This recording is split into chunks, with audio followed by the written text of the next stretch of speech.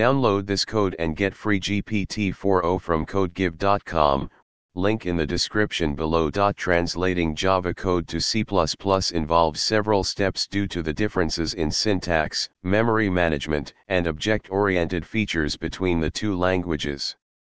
Below is a tutorial that outlines the key differences and provides an example of how to convert basic Java code to C++. Key differences between Java and C++. 1. Memory management.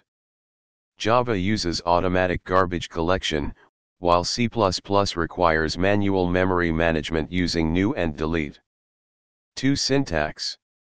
While Java and C++ share a similar syntax, there are differences in type declaration, method definitions, and access modifiers. 3. Standard libraries.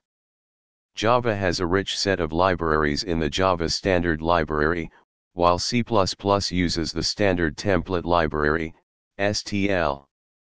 4. Main method. Java requires a main method to run the program, while C++ can have a simple main function.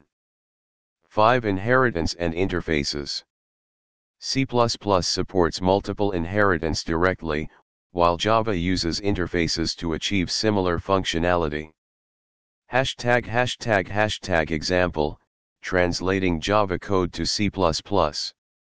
Let's take a simple Java program and convert it to C++. The Java program will be a simple class that calculates the area of a rectangle.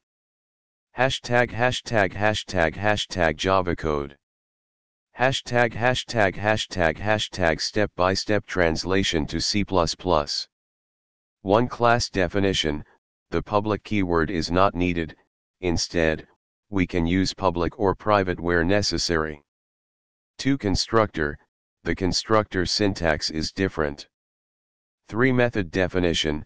Type declarations are similar, but we need to specify the return type and use stdcode for output in C++. 4. Main function. Instead of a main method, we will define a standard main function. C++ code. Explanation of C++ code. 1. Include directive. Include IOStream is necessary for input and output operations. 2. Class definition. The class is defined similarly, with access modifiers private and public. 3. Constructor. The constructor initializes length and width using the this pointer to differentiate between the parameters and the class attributes. 4. Output. stdcode is used for printing to the console, and stdendl is used to insert a new line. 5. Return type. The main function returns 0 to indicate successful execution. Compiling and running. To compile and run the C++ code, you can use a C++ compiler like G++. Here's how you can do it. 1. Save the C++ code to a file named rectangle.cpp. 2. Open your terminal or command prompt. 3. Navigate to the directory where rectangle.cpp is saved. 4. Compile the code using the command. 5. Run the compiled program. You should see the output. Conclusion. Converting Java code to C++ involves understanding the differences in syntax, memory management, and libraries between the two languages. The example provided illustrates a simple class and method translation from Java to C++.